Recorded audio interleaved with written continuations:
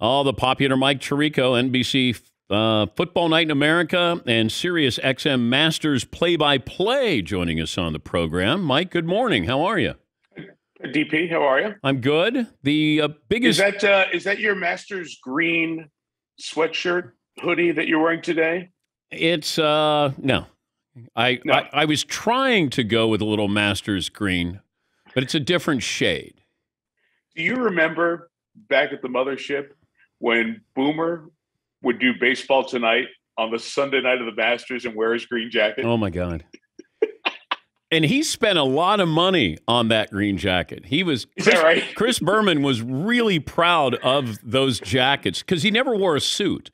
He'd always have a sport coat and he'd have his Dockers on, but always had his green jacket. I do remember the jacket. The difference in doing radio and TV at Augusta, biggest difference is what? So I only did radio in 2019 before, and they asked me to come back for this year, and I got to work with Curtis Strange, which was fun. It's my old partner. It's so usually golf, you're trying to stay quiet. People can watch what's happening, but you're trying to describe the holes. You're just describing what the players are wearing. You're trying to read the shot shape of the ball in the air, all that stuff. There's a great group, Sirius XM. They do the PGA Tour radio almost every week, and most of those individuals were on the Masters coverage. And they do such a good job. So it was try not to screw it up and just try to spin it with other folks. But, somebody said to me, why are you going to do radio? Well, only two people get to call the Masters. Jim does, obviously, with CBS, Jim Nance. And if you get to do radio, why not? If you love golf and you love calling golf, be a part of history. From your times there. Anytime you can be associated with the Masters, it's a great sense of pride. And it's also a great experience in your career. So I was happy to do it. It was a blast, a great group of people to work with. And who decides where you go? I know in a TV broadcast, they're going to say you're on this one and we're going to then go to 14 after this. How do you kind of navigate? Good question. Same kind of deal. Because there were announcers almost at every set of holes, like an announcer at Amen Corner, an announcer at 15, 16.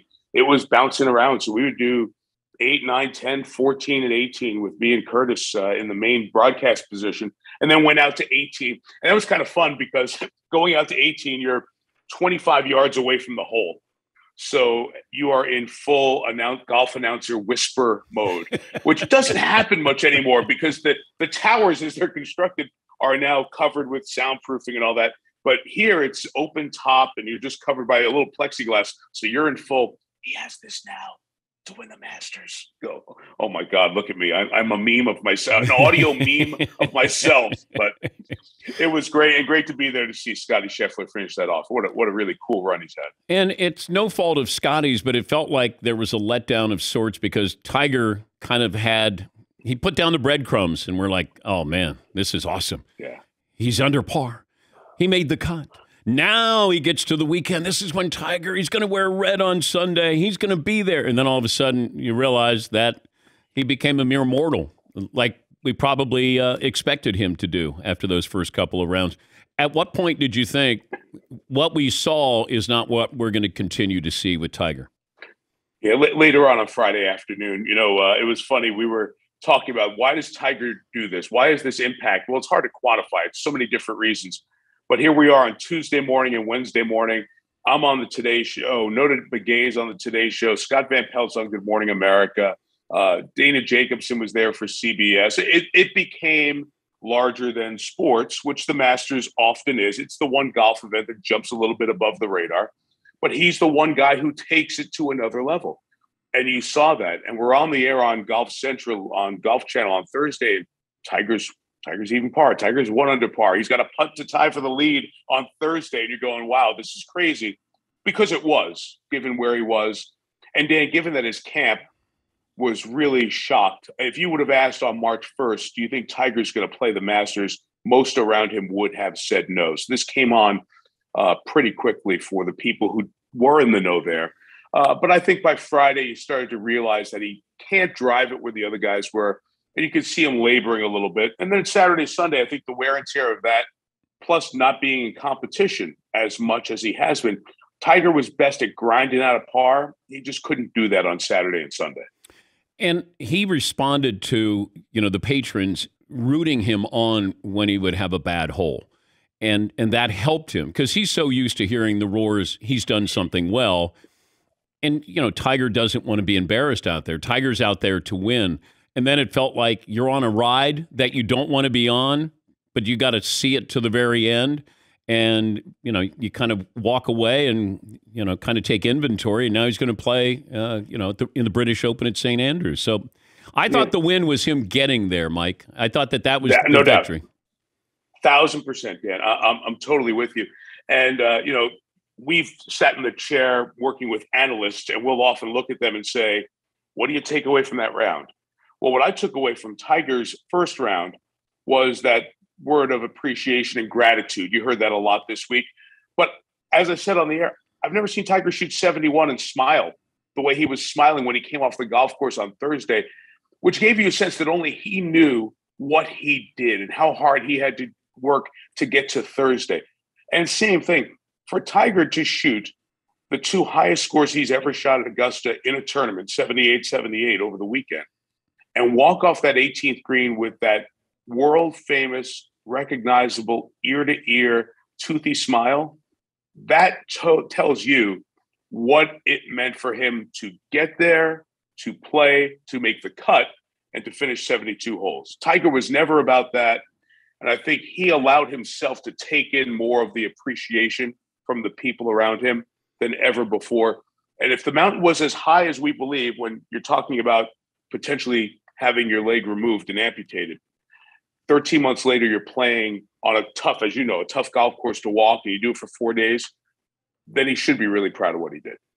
We're talking to Mike Tirico, who is also the voice of Sunday Night Football. His wildest offseason that I can remember, Mike. Do you guys know what your opening night game is going to be, or do you have an idea of who you think it's going to be? An idea, but I certainly think we don't know. These things are so changeable. As you know, you would hope and imagine that the champs are somewhere in there. The Rams will do that, whether it's Thursday or Sunday in week one. That has become the tradition in the league, so you would hope that would happen. But I think we're all certainly I'm anxiously looking forward to May to find out where we're going to be to start the season and all the places we'll go. And I think, Dan, with so many good teams, this might be a really interesting year with flexing to games on the Sunday night schedule. But let me give you the AFC this way, right? A lot of people say, who's the best team in the AFC? So start going division by division. Who are the teams in the AFC that you think can't make the playoffs?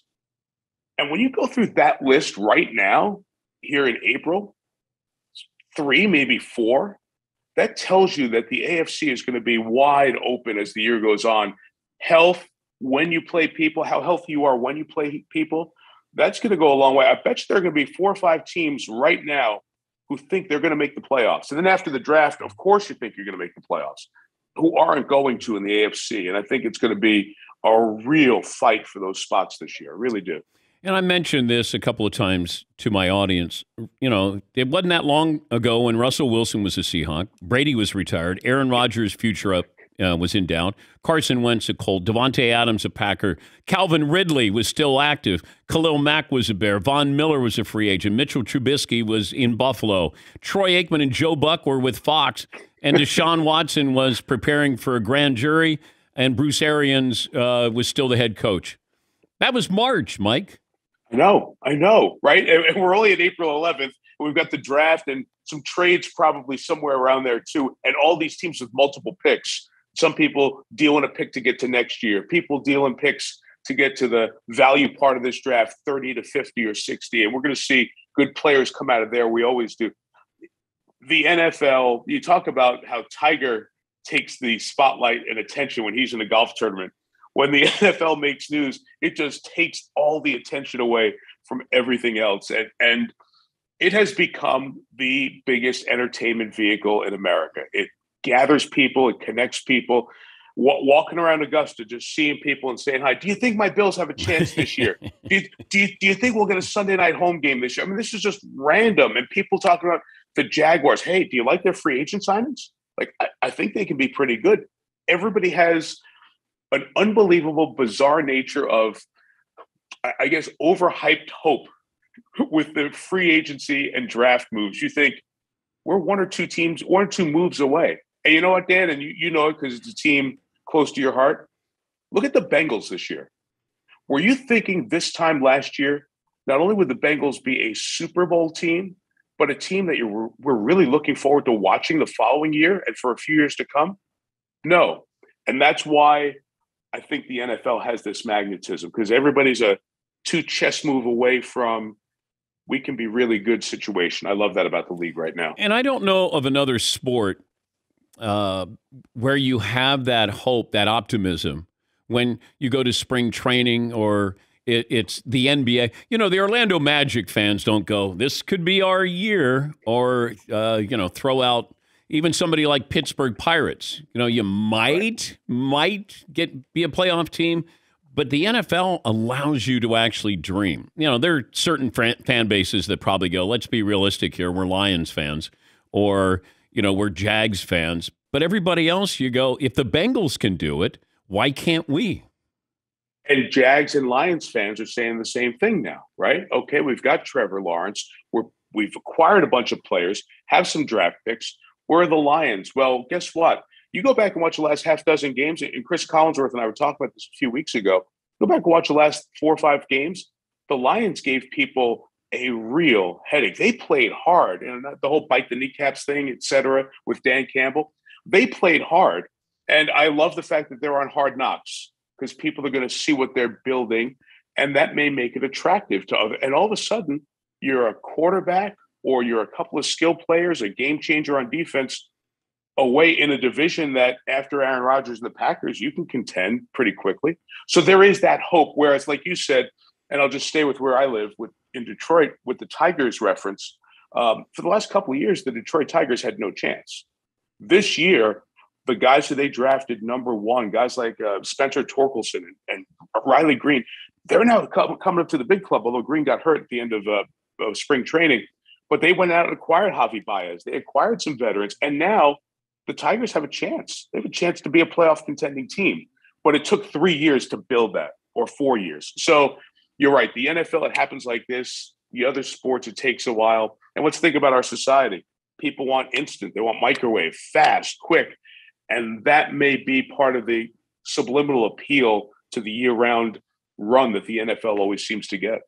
NFL's undefeated, Mike.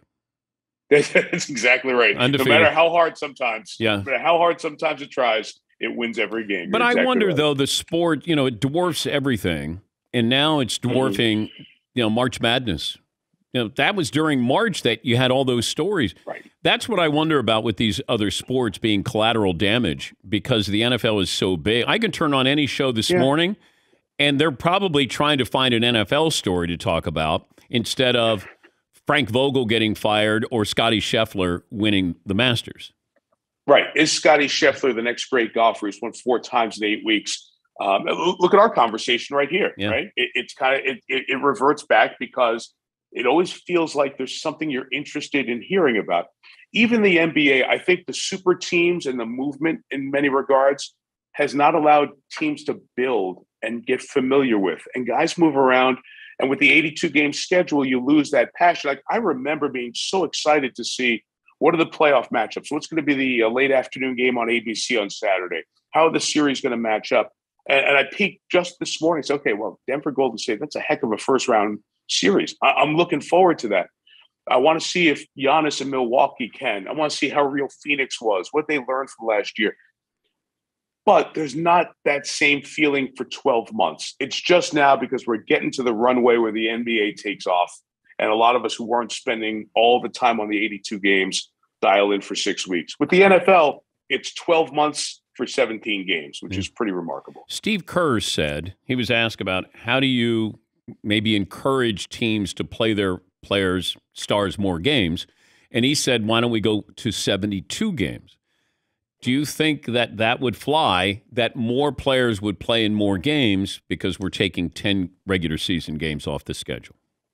No, I think we're trying to just get everybody to where they're needed the most, right? So maybe if you went to 60 games and it really became a challenge to make the playoffs. But as you know, there are so many reasons you can't do that. Live gate, tickets, building availability, because so many of these teams have a piece, if not the entirety of ownership of their building, local and regional sports networks, streaming, all of that stuff. How are you going to make all the streaming money and the regional sports networks trying to earn their money back for their investment?